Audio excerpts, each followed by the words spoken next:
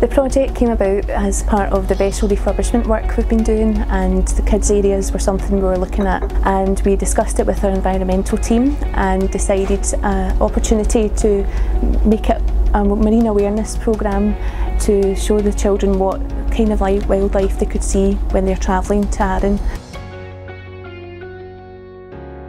This is the first of many projects we hope to be involved with CalMac. With it being the year of coast and waters in Scotland, we're hoping to be able to get onto the boats this summer to be able to educate the younger generations about the marine life they can see whilst crossing on the ferries, to inspire them by the time they get to Arran to be looking out along the coastlines for even more wildlife.